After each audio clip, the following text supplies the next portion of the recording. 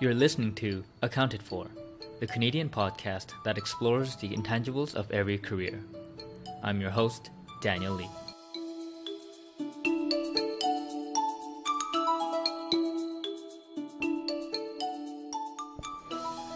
Hello. Welcome back to Accounted For. Happy Wednesday. Thanks for joining again. If you're new, welcome to the podcast that's on a mission to expand your perspectives, have you question the default option, and get inspired to action for your own career. So before we hit the episode today, you regulars know the drill. This podcast is brought to you by OMD Ventures, my platform focused on human capital investing. You can find all my weekly content on omdventures.com, from the weekly newsletter, article, podcast, and vlog. And if you're not subscribed to the newsletter, you are missing out, and there actually will be some changes coming up shortly, depending on how much time I dedicate to it. But yeah, so it's better to sign up earlier now before the new changes come in. But, I'll leave that up to you. So other than that, I have descriptions for all the stuff in the. I have links and I have links for all all the different things like subscribing, the vlog, and all that in the descriptions of the podcast. And help out the podcast. Tell your friend about it. You have a friend who's struggling about their career. Just refer them to the podcast and recommend some episodes that you liked, and help that friend out. And also leave a review if you really enjoyed it. That really helps as well, and we can have someone you don't know listen on the podcast and have their life positively impacted as well. Okay, so that's enough for announcements. Today's guest is Sagar Malhi. Sagar is the co-founder of Switchboard, a fleet management marketplace company based out in Vancouver, British Columbia. Talk about a flashback to the past, because Sagar and I went to high school together, and we reconnected for the first time in 9 years last Christmas when I was back in Vancouver visiting family and friends.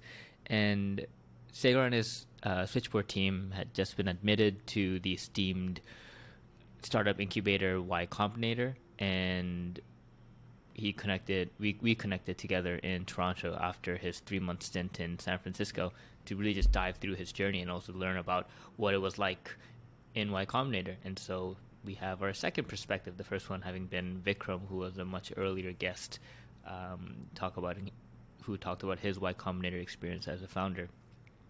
And so Sagar's entrepreneurial journey started right after university, after working in a lot of top tech firms like Apple, Intel, and Blackberry, where he did a number of the co-ops and internships in. And we talk about the role of a hardware versus software engineer, because I don't know the difference, but he's done both. So we shed light into that. We also talk about the decision to not pursue the lucrative path in the big tech firms, because it just seems like that's what most people want. Most people want to go get a job at Apple. Like, they would die for it if they're a software engineer, but Sagar chose not to pursue that. So we talk about his mindset behind that. I also learned about his short romance for Wall Street quant trading. And so we'll talk about his little foray there and how instead of pursuing that, he ended up pursuing the startup world. And then we go in depth into more of the trials and tribulations of building a startup, just pre and post Y-combinator, if there really was a difference, and just what it really was like just building Switchboard for the last 4 years, the pivots he had to take, and just why he does what he does. And so I honestly, this was a super fun chat, and it was also kind of me and Sagar just kind of sometimes walking down memory lane, trying to reference back to our Vancouver roots as well. So I hope my chat with Sagar really helps you out and helps you expand your perspective and has you question the default, and it hopefully also inspires action as well. And so without further ado, here's my chat with Sagar.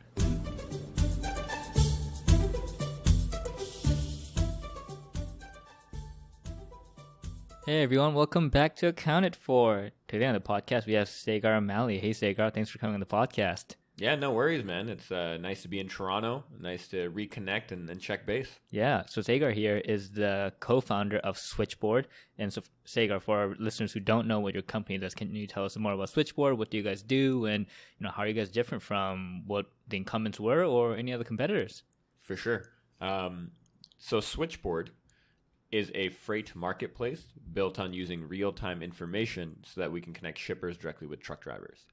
I think the way we kind of differentiate is we have built software for trucking companies that they love to use and they use on a daily basis, right? So when you kind of typically look at marketplaces, you think of the chicken and the egg problem, right? You go to a shipper and they want to see truck drivers on board. You go to truck drivers and they want to see shippers on board.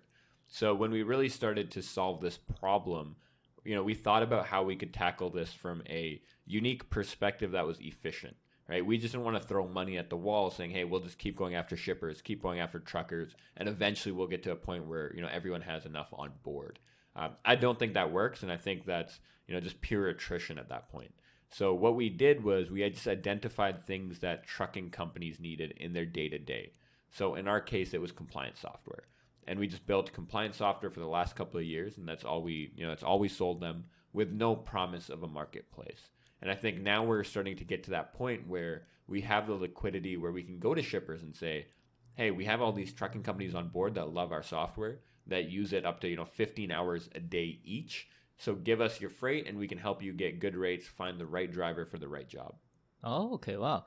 And so when you say compliance, I'm thinking, is it the accountant in me is thinking, is it like legal compliance or Yeah. what's compliance for the trucking companies? So it is legal compliance. Gotcha. Basically, the software that we created, not ours specifically, but the problem we were solving ended up being federally mandated in the U.S. So every single commercial long-haul vehicle that goes into the U.S. has to have one of these systems installed in their truck.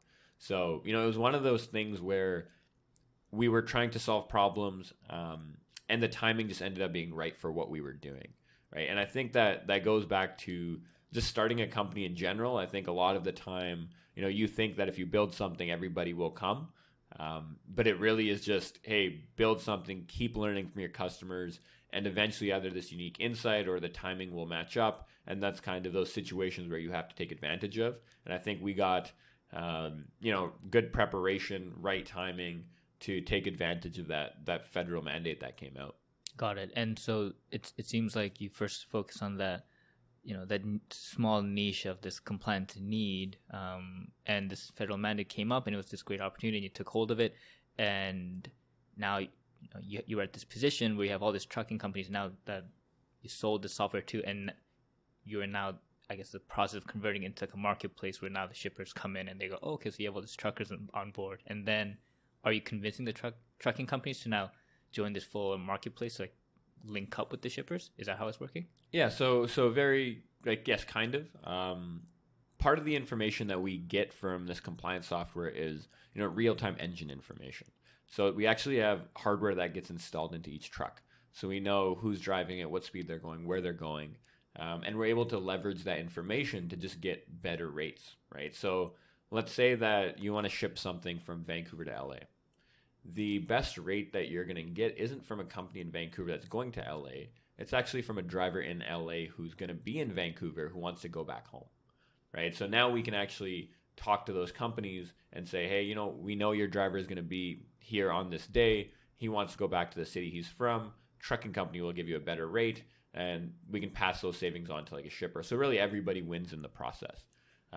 The way we're doing it right now is we kind of just identify those jobs for these companies and just, give them a call and say, hey, is this something that's interesting to you? And that's kind of how we start to transition them into that marketplace. Okay. And so this might sound really dumb, but when you say, I'm just wrapping my head around it, but when you say shipper, am I actually imagining an actual ship? Is that the shipper? Yeah. So I guess that's not even a dumb question. That, makes a lot of sense. Anyone who wants to move freight. Right, so it could be a manufacturer based out of, Texas, for example. It even could be like truly someone who's shipped something from overseas. It's hit the land, and we'll take care of it once it hits the land. So just really the movement of freight. Oh, okay. Yeah. And so these like quote unquote shippers, they don't have their own trucking teams sometimes, and then that's when they can utilize your marketplace software. I mean, most shippers don't. Word. Most shippers just don't want to get into the logistics of trucking.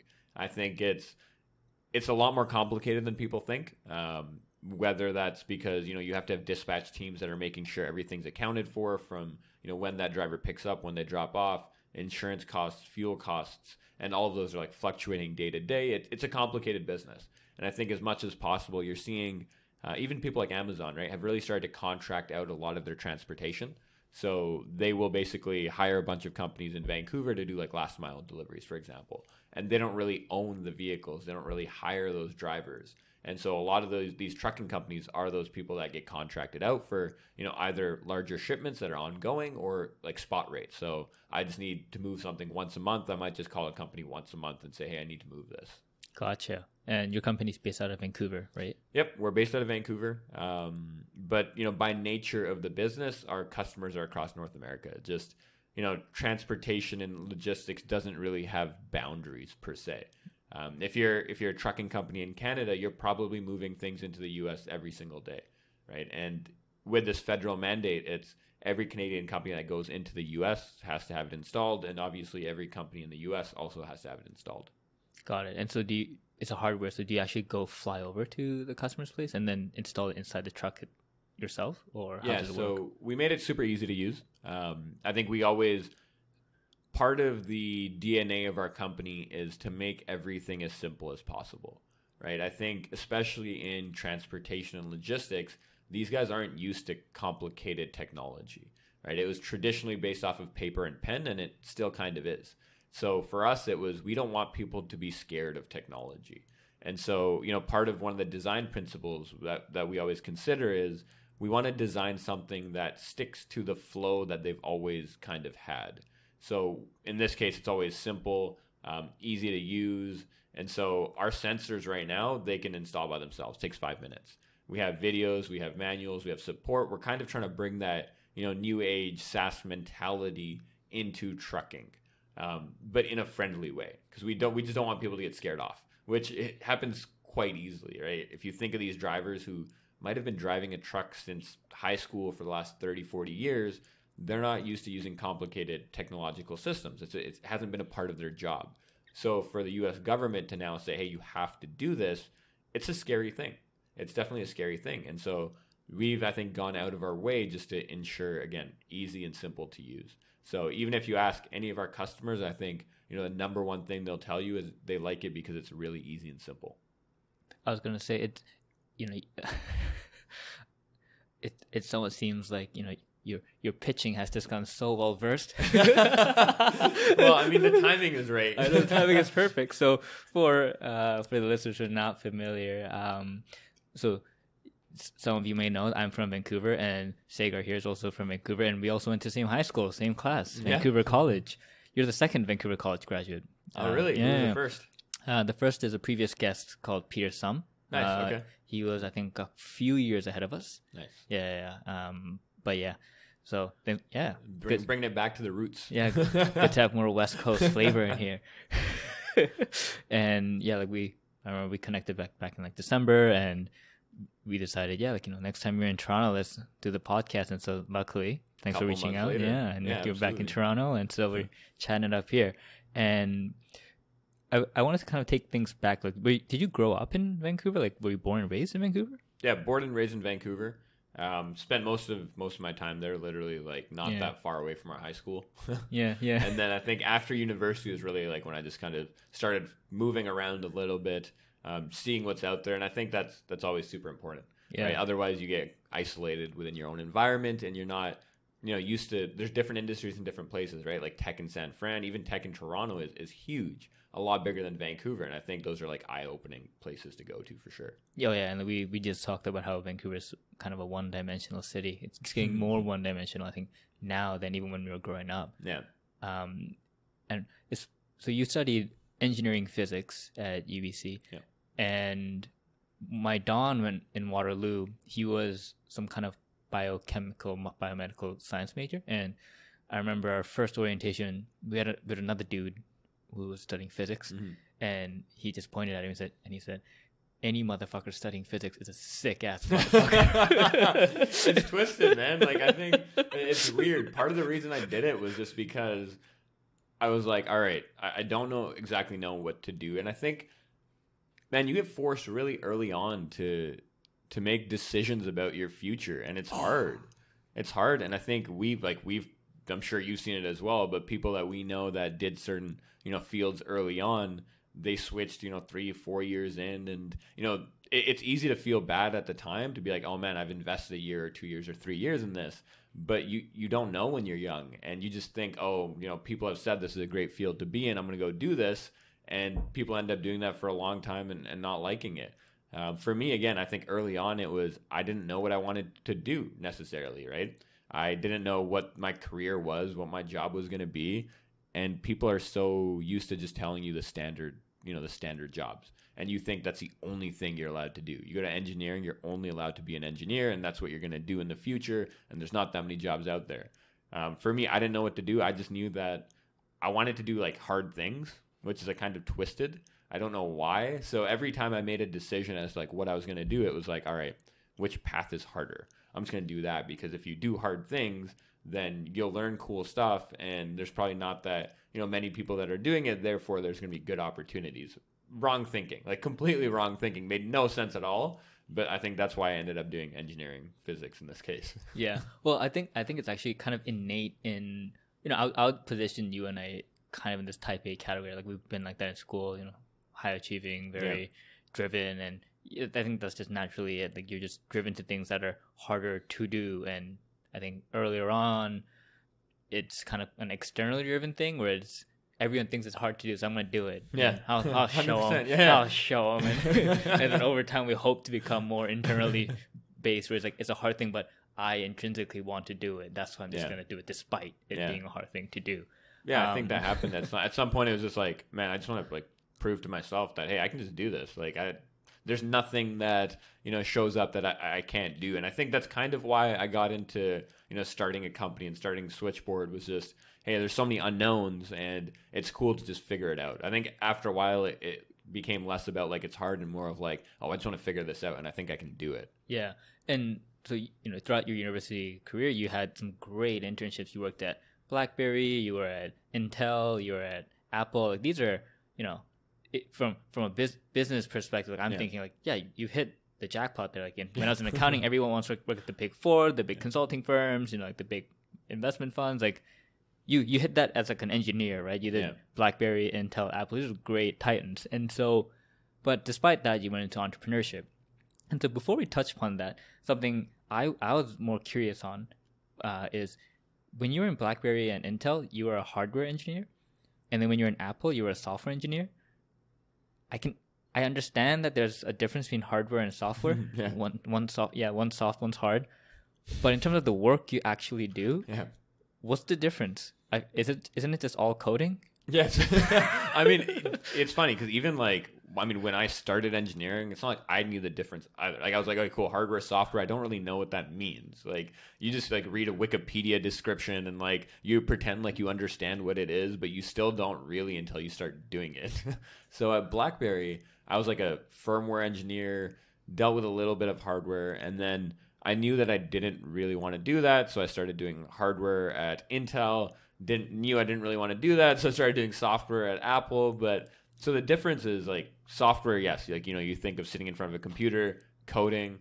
Firmware is usually really low level stuff, so you're dealing with like bits and bytes and like program. You're still programming, but you're programming like microprocessors that aren't really that complicated, and you can't run like crazy complex code on them. So if you're just trying to lay it back to the business layman here is, so my extensive knowledge of like the coding world is like you have, when I think of software, it's like front end, back end guys tend to, quote unquote, be a little more intense. They have more, you have to like Python, you have to do more of like the actual architecture of the full kind of data processing and everything, whereas front end is kind of more making sure it actually works when I click something and it connects to the back end.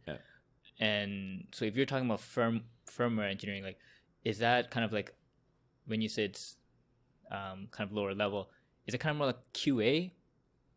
So it's more like here's this black chip. If I apply a battery to this, it turns on. And if it turns on, what's like the next step that this black box should do? So we're talking like literally steps. plugging a chip into like a big controller.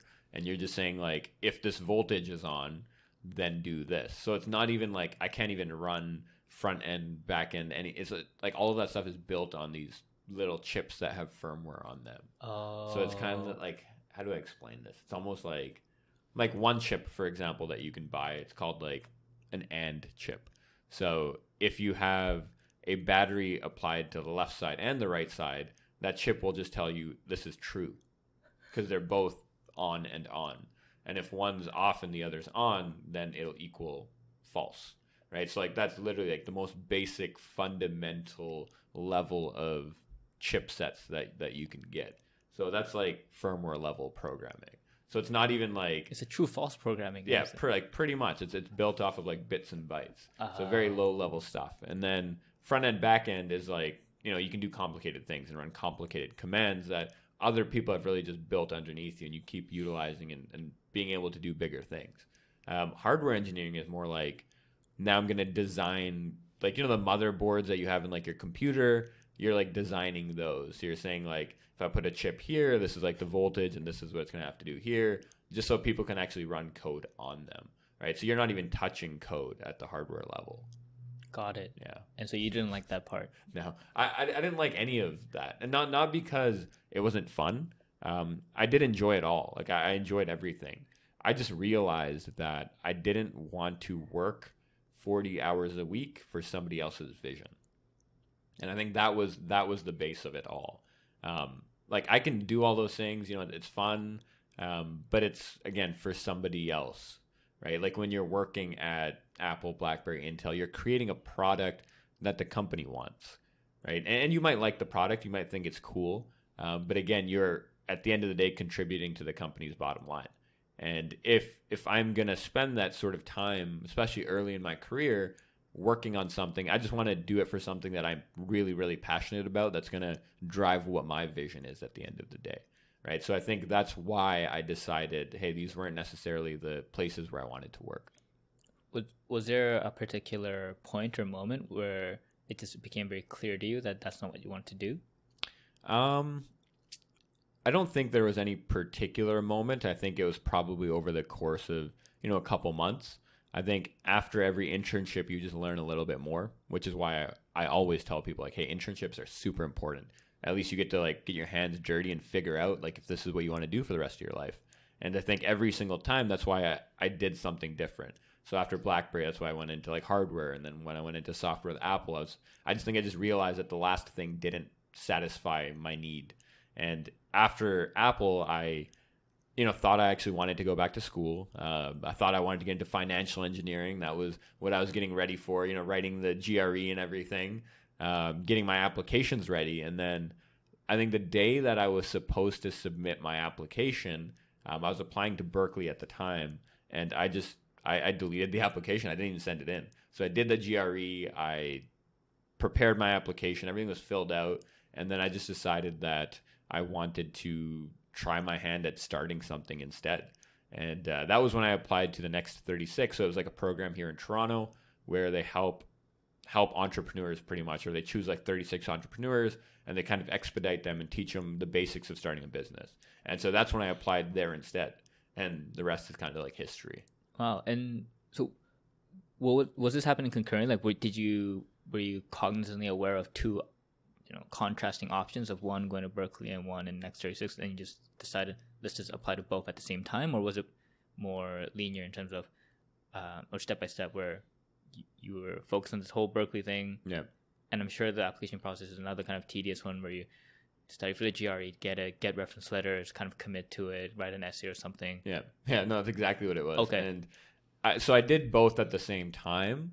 And so I kind of knew Next 36 was there while I was doing, applying to Berkeley. But then after a while, I was like, even if I got into like financial engineering and, did the whole Wall Street thing, I just didn't think that was going to be what I wanted to do anyway. So that's why I was like, okay, you know what? It's not worth it. I'm just not going to do this.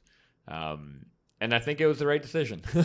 Like, I mean, obviously hindsight is 2020. Yeah. But I had always kind of wanted to do my own startup. I had like new venture design. It was like a course at UBC where you partner up with some business majors, some other engineers, and you guys try to start a company. So I had done that. I had worked with some of my friends earlier on in university to like try our hands at some interesting projects. Like we had our capstone project, for example, and the one that we picked was something that we thought we could commercialize. And so it was always kind of in the back of my mind, always something I wanted to try. And so, I think part of the reason why, we officially took the jump was when you're young, it's easier to take risks, right? I think at the end of the day, if everything went to shit, I'm pretty sure my parents would take me back in their basement, right? It's like, what's the worst case that could really happen? And I think as you get older, there's just more and more things that you have to worry about. And it's harder to take that jump as time goes on. I think, and I totally agree with you. I think that's a very pragmatic way of looking at things. Though I think as I'm obviously biased, but from my experience in school and also just with friends and having been in the finance world, not necessarily Wall Street, but Bay Street. Yeah.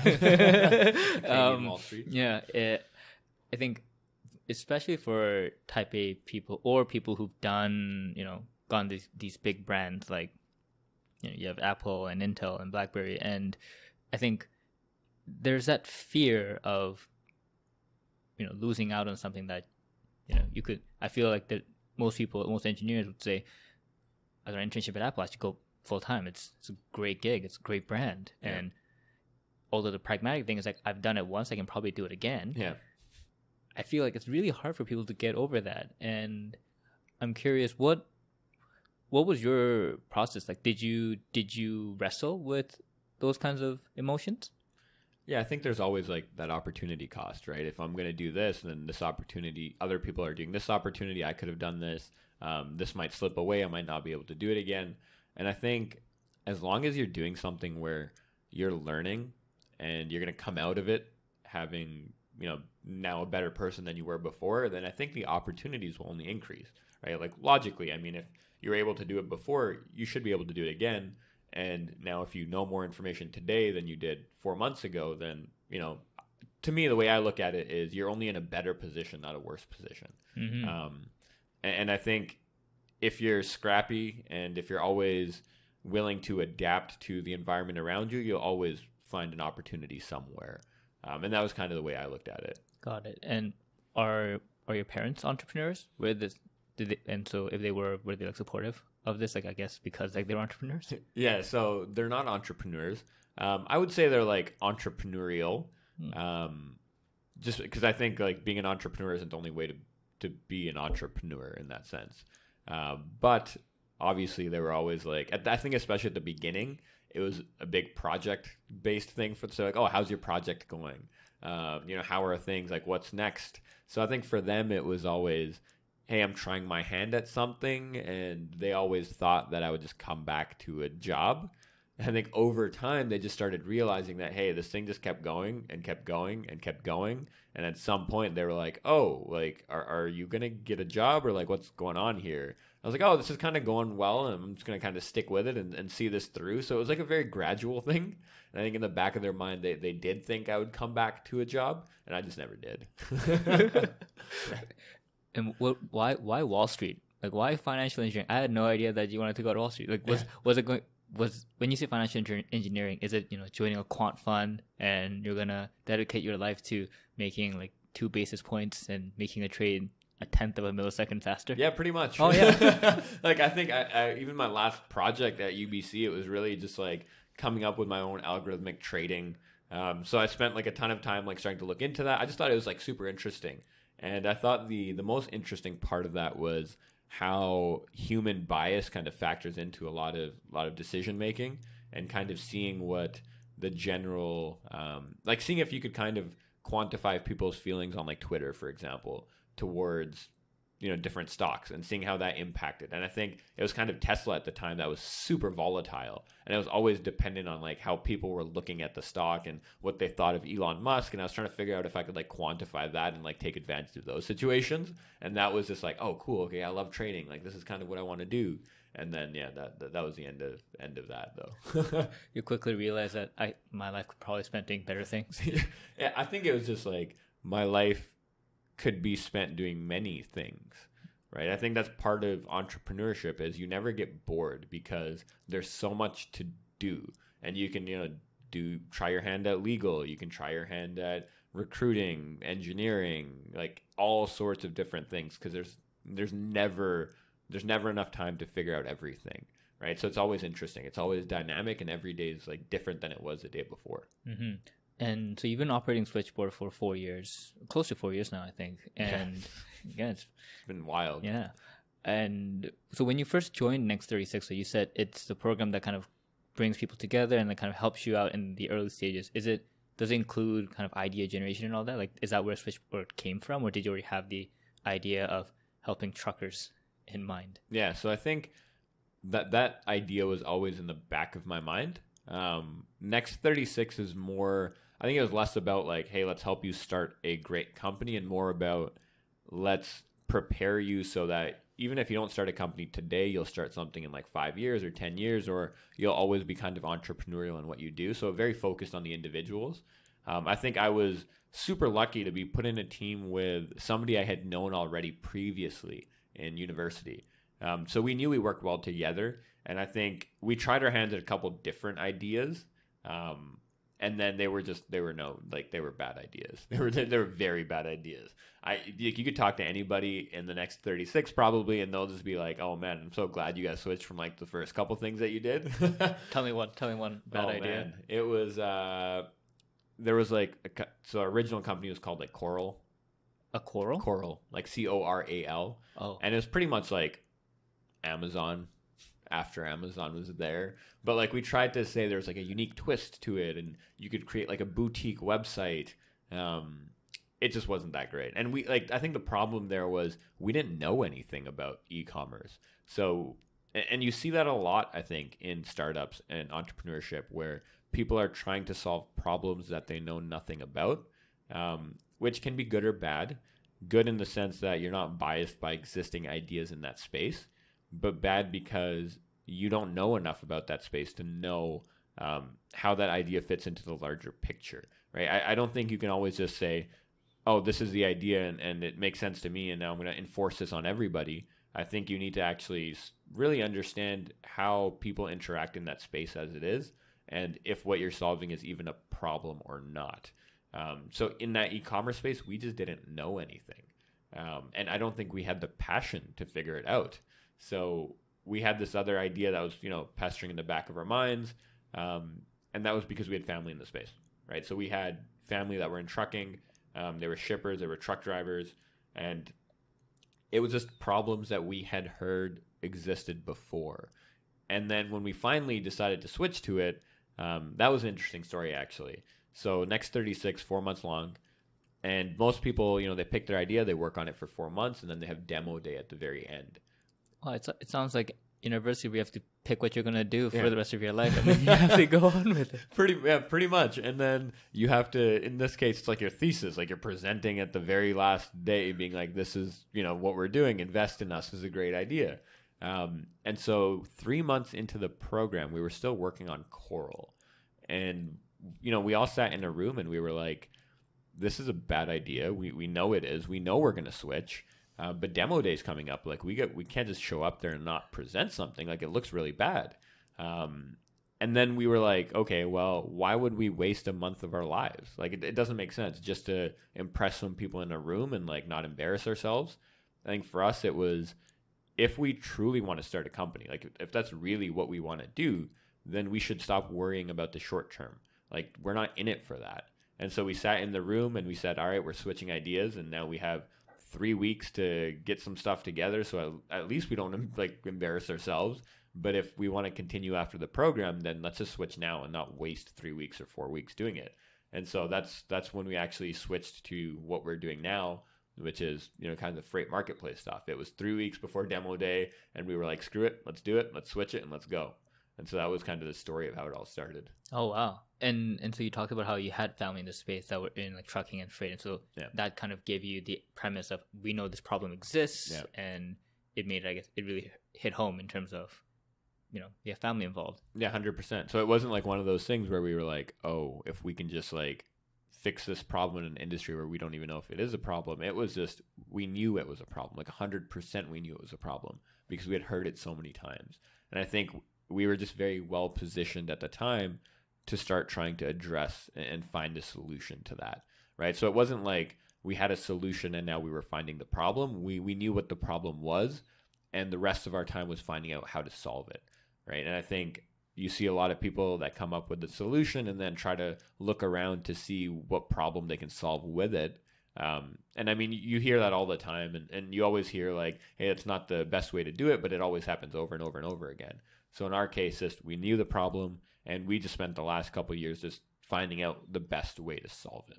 Right. And you said how first you niched into the compliance side for truckers, and then as the ball got rolling, you incorporated the shippers and the freight and all that. And so how did you narrow in on the compliance? Yeah, and that wasn't easy, right? So we knew the problem, we didn't know the solution. And so we kept trying to find solutions to the problem. And we pivoted 2 times, I think, before compliance. So can you take me through like the steps of like, even if you can even give me like the time duration, like how long it took for each pivot and all that, that'd be great. So when we started, that 3 weeks beforehand, we spent a couple of weeks just trying to figure out how we wanted to do it. And then we thought, hey, we should have like a full service dispatch solution that's, SaaS based, uses your mobile device so that somebody in the office can now dispatch jobs to their driver on their phone. It tracks when they pick up, drop off. They just interact with this app. And we spent probably, I think, a year building that. So it was a great dispatch solution, very full featured.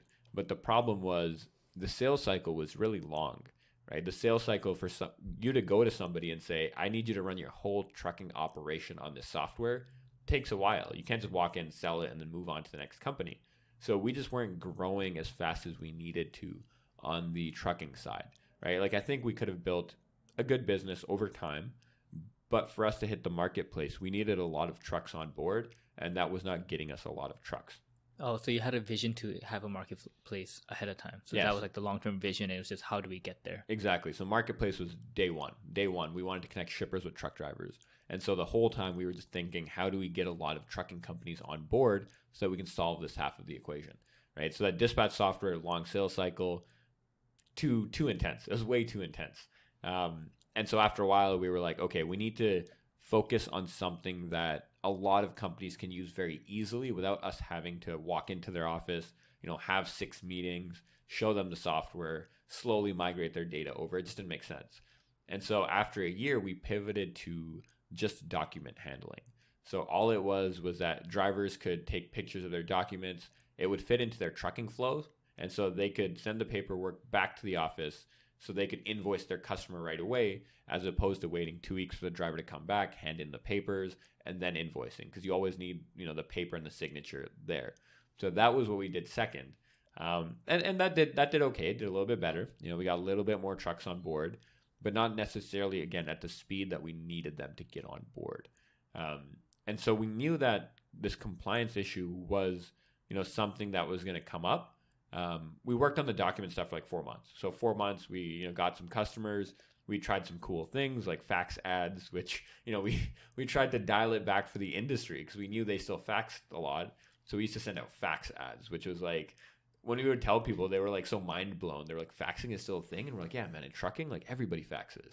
Like these guys still go to like truck stops and pay $1 to like fax a page to the office sometimes. So it's crazy. Everybody's got a fax machine. But document dispatch, that was the end of that because we heard that compliance was coming in. We had some pretty like good information that they were going to mandate it. And so we started to get pretty much moving on that because we knew it was going to be a big opportunity for us. And we were in a very good position because we had been dealing with so many trucking companies. We started to really understand how these trucking companies think, right? So even when we made dispatch early on, I wouldn't say we really knew the industry. We really didn't know our customers that well. But by this time, we had spent so much time with these companies, spent so much time with these drivers, that we had a very different perspective.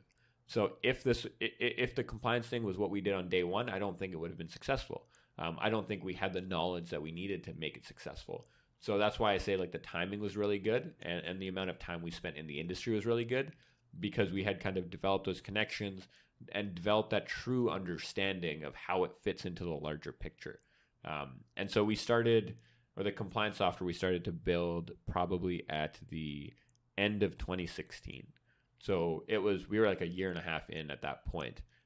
We had stayed really lean, obviously, so we could still be around and still have the team there. And that was, the rest was kind of history from there. Oh, wow. So even then, like a year and a half of trying to make things work, constantly testing, and even, I feel like, even to get these kind of old, like you said, kind of old industry, people who still fax, who still, don't want to adopt new technology, and kind of coming in as these young kids saying, hey man, do you want to use this dispatch system? Yeah. We haven't tried it yet. Yeah. Do you want to be the first one? Like how was the first pitch? It was rough. It was I don't even think we knew how to pitch. But we also had very good advice from people around us. So I think we got to skip a lot of those like early mistakes. I mean, we still made a ton of mistakes, but that's why it's like useful to have people in your network that did startups themselves, have gone through the process, because they would just kind of give you tips and stuff here and there. So early on, what we did was we would just go to companies and say, hey, we want to build this software. Why don't you give us advice on like what you would like to see? And I think the idea there was get advice from somebody so that they feel invested in your product, and they're more likely to use it when you actually start to release it or when you're doing beta testing, right? So we would actually sit in their offices for hours just monitoring what they did, their day-to-day, building that relationship, showing them pieces, asking them for advice, and so they actually felt invested in the product itself. Oh, wow. So I guess you kind of got your foot in the door by just approaching them and saying, this is what we want to build. Can we just chat and get thoughts from you, advice from you? Exactly, because I think if you look at like a lot of the larger transportation companies, they've built in-house software, right? And they've spent a ton of money doing it. It's an expensive endeavor. Or you hire out one of these bigger companies who are going to charge you an arm and a leg to like customize it to your need. So if you go to a small to medium-sized enterprise and you're like, hey, I want to build software for you, and you can help like mold it, to them, they're like, oh, wow, this is a great opportunity. Like nowhere else or no other time would they be able to have software that kind of fits their flow, and it's pretty custom, it's brand new, for free essentially, right? Because we're taking their early feedback and actually building a product. And I think that was like one of the big learnings that we just kept seeing over time, was just make sure that we involve the customers as early as possible. And that might mean that first customer is not going to really pay that much for it, because they sacrifice their time to help you build that product. That's always super important. And so you're on this entrepreneurial journey. You forewent the Wall Street life, which I can obviously assume that the pay is amazing there.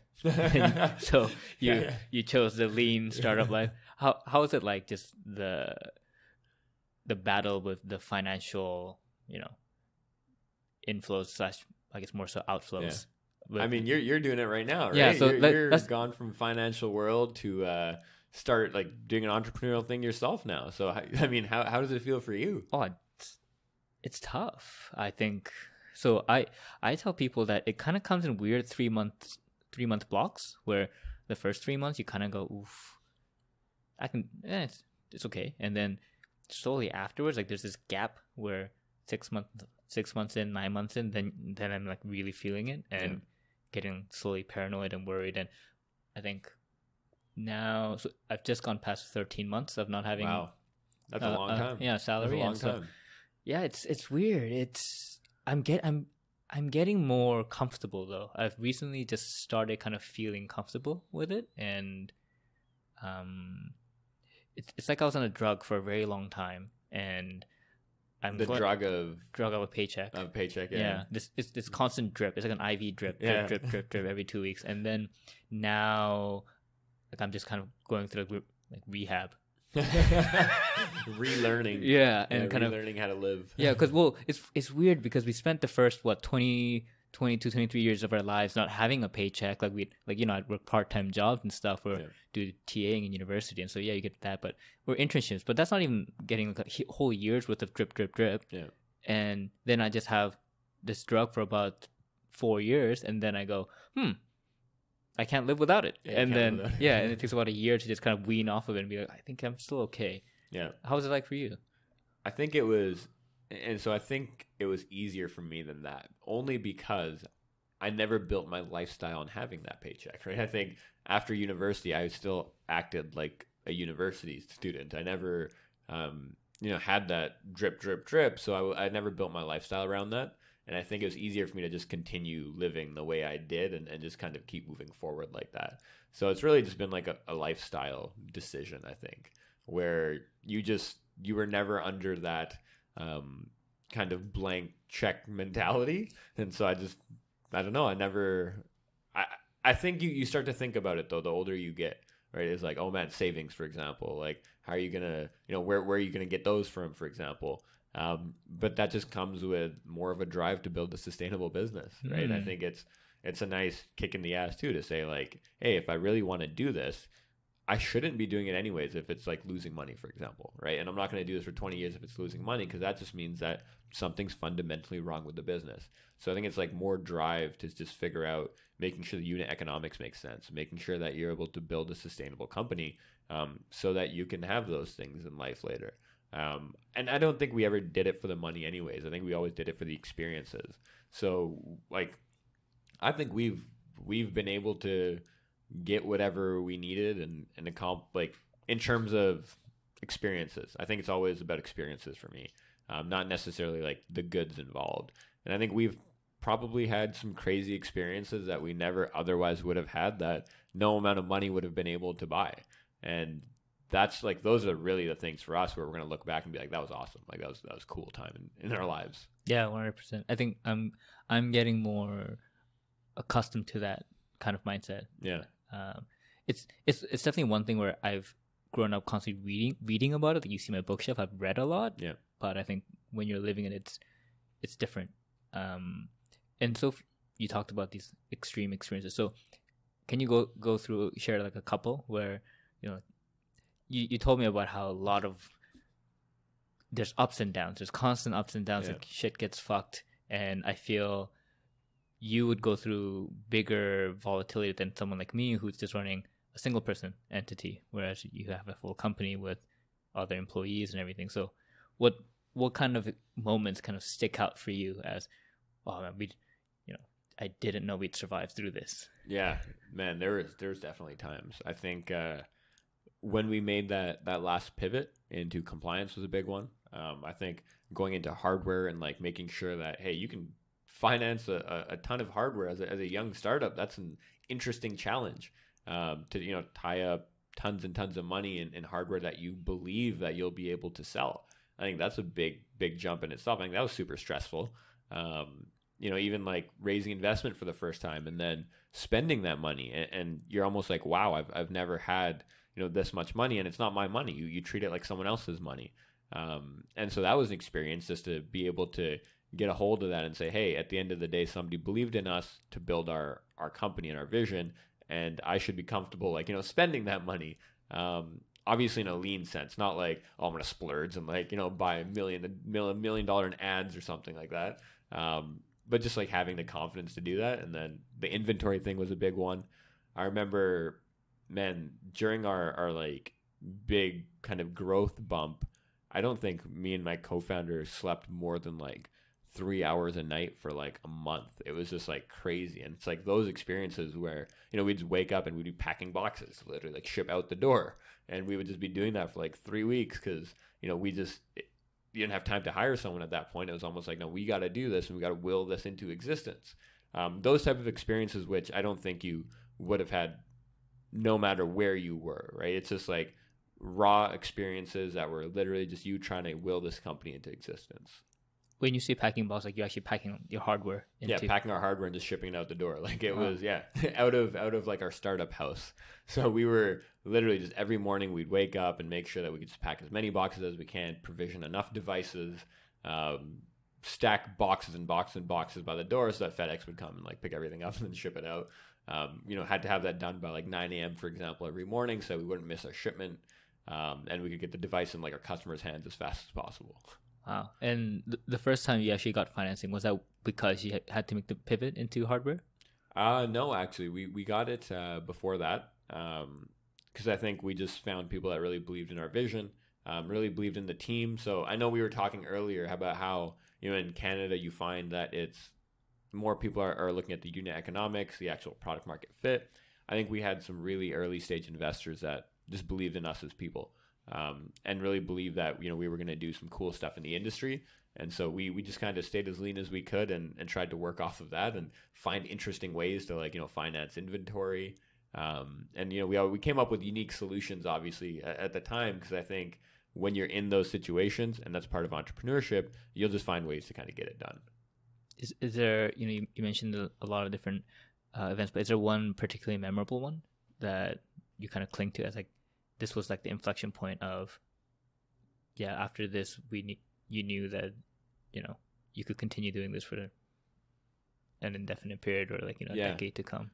I mean, I think that, I don't know if there was like a day. I think it was probably like a month. Mm-hmm. I think it was probably like October of 2017 or November of 2017. And that was just, so the federal mandate came into play on December 17th of 2017. And so a lot of, in trucking, transportation, I think it comes down to, it's hard to plan ahead a lot of the time. So a lot of the companies that, we were dealing with, they wanted to make decisions at the last possible moment. So as much time we spent in sales, we didn't see the fruits of the labor right away. And we didn't see them till like almost the end of the year. So we were like, in the back of our heads, we were like, oh man, like what's going on here? Like, this inventory is not really moving. And then all of a sudden November of that year hits and like everything just starts moving. And we're like, wow, this is crazy. Like as much as we planned for this, we don't think we could have planned for this. We just weren't ready for that. And I think that was like when we finally realized that, hey, things are actually happening here. And that, the business is going to start growing after that. So it was cool. It was a cool experience for sure. And so how long was that sales period where you'd be knocking on doors, kind of getting all these sales, and the length of time until it stopped moving? So when did you start trying to get all these sales? Like, so the end is November when it's all moving, but how earlier did you start? Probably like 6 months before that. Wow, that's a long time. We started to talk to companies, and we were like, hey, this is happening at the end of the year. Plan ahead for this. You're going to need to be ready. And every company's like, yeah, okay, cool. No, for sure. Send me more information, like to learn about this. So we just spent like pretty much those 6 months building relationships with companies. And always trying to convince them to buy early. And like nobody was really buying early. And we're like, what's going on here? Like, why are they not buying early? And it's just because, one, they didn't think the mandate was going to stick. They didn't think that, they thought Trump was actually going to reverse it at the time. So everybody just kept putting it off. And so, after a while, like 3 months, you're like, damn, like nobody's buying here. Like, what's going on? And they were just waiting. And then once someone stopped waiting, that was kind of when everybody stopped waiting, which was like unfortunate because, you're having this huge influx and you're trying to like find enough time in the day to make sure that you can, satisfy everything. So that was like the wildest month for sure by far. And, since then you got accepted into Y-combinator, and so congrats for completing those. Was it 4 months? Thank you very much. Yeah, it was for January, February, March. So about 3 months. Okay. About 3 months, yeah. Yeah. So why did you apply to Y-combinator? What was the intention behind that? So the intention behind that, I think it was, we were ready to launch the second phase of our business. And, we had been around for like 2-3 years at that point, or 3 years, I guess, 3.5. And that second phase of business was really like launching a new company all over again. We're now reaching out to shippers. We're doing that second half of the market. And I think we're going to go through, a lot of the same building processes that we did when we were building compliance software for trucking companies. And so it's kind of a nice, kick in the ass, surrounding yourself with very smart people that have built marketplaces, that are building marketplaces, other very smart founders. And I think as much as, you think that you're self-motivated, and as much as you are self-motivated, it's a much different environment when there's people around you that are also self-motivated. And now you're seeing other people around you doing really well, doing really cool things, trying creative strategies, being very aggressive, pushing hard, and it pushes you to move even faster. And I think for us, it's all about speed right now. We want to be able to move fast. We want to be able to make an impact right away. And we do want to grow the company. And just being in that environment kind of helped instill that even more and made us move a little bit faster for sure.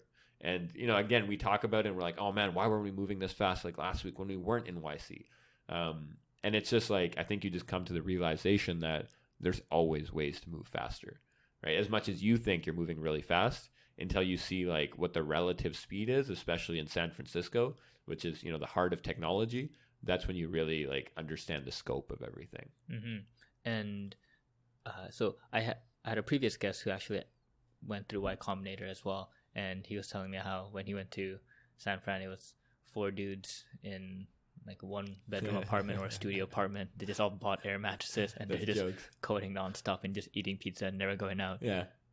What was your experience like? What was the I'm sure you had expectations. Yeah. And so what was the reality of it? What are the differences?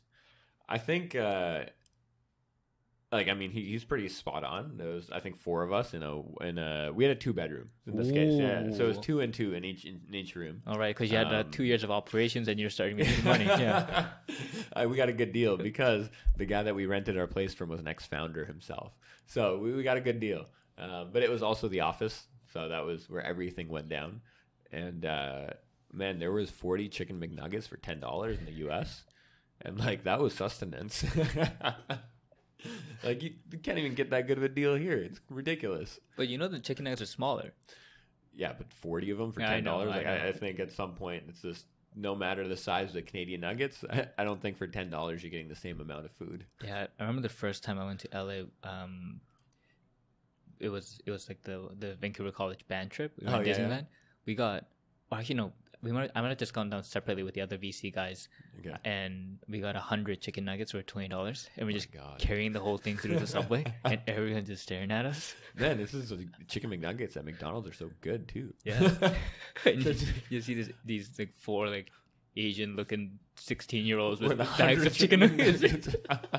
I remember we threw like a little party at our place like a couple times, and like every time we did that, we just ordered a bunch of chicken McNuggets.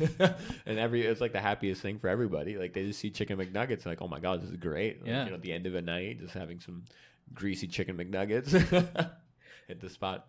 Exactly. And so then what are you doing when you're there for 3 months? What are your weeks look like? Yeah, so at YC, what you do is once a week you have like a group dinner. And so you show up to group dinners, you have group office hours. So they'll kind of divide you into different cohorts of companies that are similar. Not necessarily like the same business, but maybe going through the same challenges, launching a marketplace, doing logistics, that sort of stuff. And you'll honestly just sit in a room once a week and, your group partners will kind of spur a discussion. It might be like, hey, what's your biggest problem right now? And some of them will even ask at the beginning, how much have you grown like since last week? What are you trying right now? And I think that just forces people to actually think of their real problems. And so you'll talk about it, and other people in the room will propose solutions.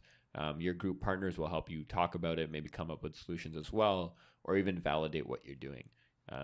And that it's only like 2 hours every Thursday, just that part of it.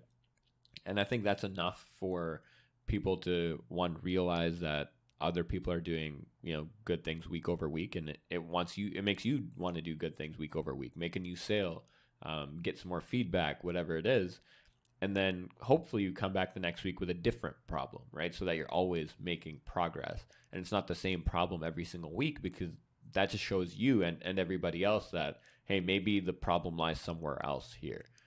So it kind of forces you just to every week make progress. They bring in very good founders to also come talk to everybody, right? So we had the founders of Cruise Automation. We had the founders of Reddit come in, Airbnb, just to be very candid with you and say, hey, this is what it's like to run a company. These are the things that, you guys should look out for. And it's an opportunity for you to ask them questions as well. And I think you get a ton of value out of that, because you can see kind of point A where you are today, and then, point B, C, D where these companies are today. And they've gone through a similar process. That's pretty much what YC is, really. Like, it's just an opportunity for like-minded people to come together and have good discussions that will hopefully help you solve problems in your own business. Was there a particular what particular learning kind of resonated with you, that kind of stuck with you? I don't know if there was a particular learning. I think it was more like what we really got out of YC was, again, just being around those people. I guess if you do want to bring it out to that particular learning, that probably goes back to what I said before, which is just make sure that you're always solving the problems that are holding your business back, and that, you're able to come up with a strategy, deploy it, and actually improve week over week. Whether that means that now you've identified another sub problem that's holding you back. Like, for example, hey, maybe the problem is you're not getting a lot of leads in your funnel. Okay, why are you not? Hey, maybe you got to make more phone calls. So you try to make 100 phone calls. Next week you come back and maybe the problem is, hey, we made 100 phone calls, but then we realize that a lot of these guys aren't really our customers, or, they're not the type of people that would actually buy our product.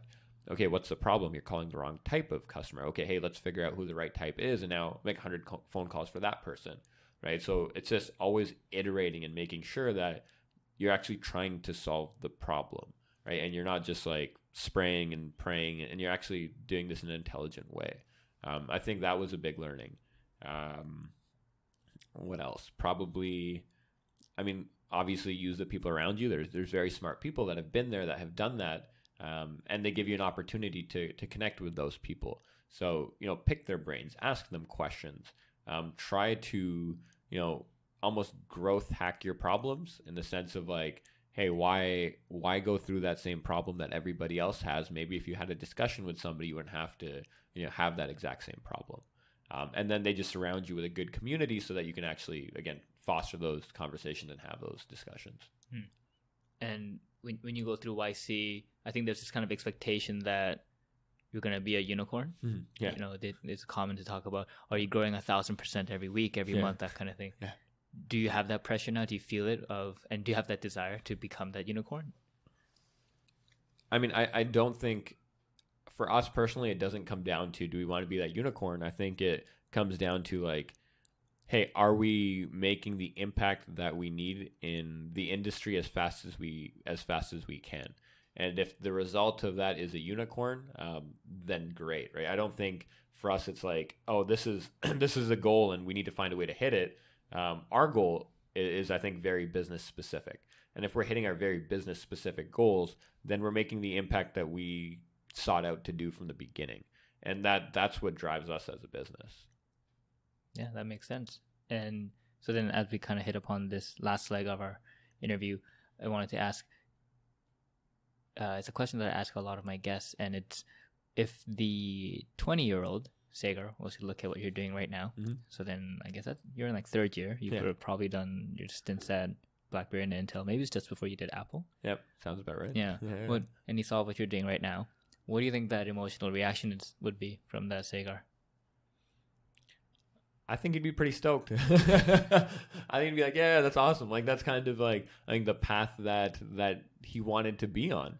And I think it's hard to get past like the very early stage of having an idea and then like actually making that first sale. Like, I think that's a really hard process.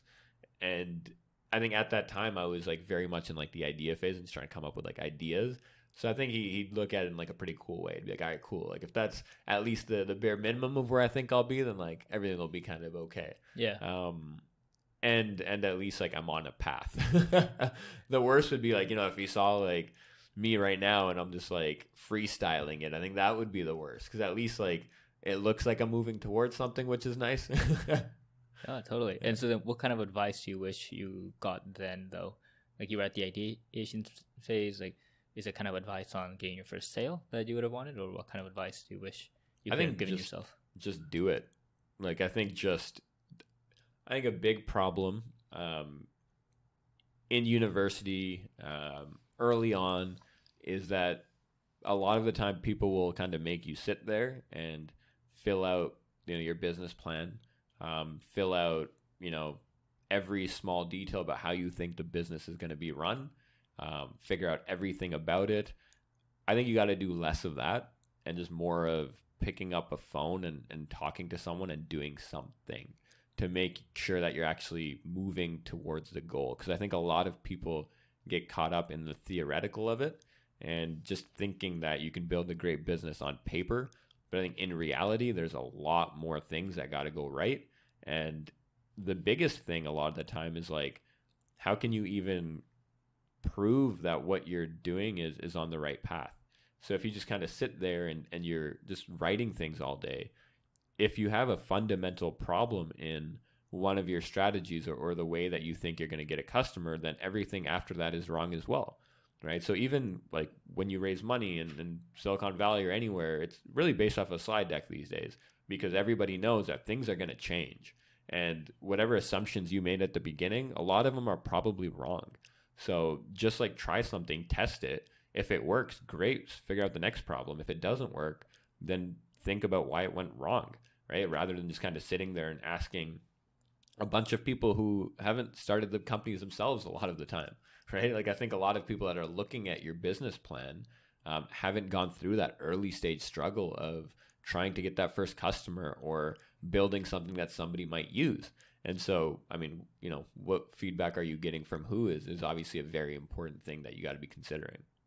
Perfect. That's a great advice. And Sagar, man, this was a really fun conversation. So I'm really happy you agreed to come on. And yeah, thanks for doing it, even in, all the way here in Toronto. No, man, I appreciate it. I mean, thanks for having me. And it's cool to, reconnect in a different city in the world. And hopefully next time it'll be in New York, for example. I don't know. Oh, yeah, maybe. Yeah, maybe. Yeah. Thanks so much for coming on the podcast and sharing your story with the guests, my man. Thank you. Thank you.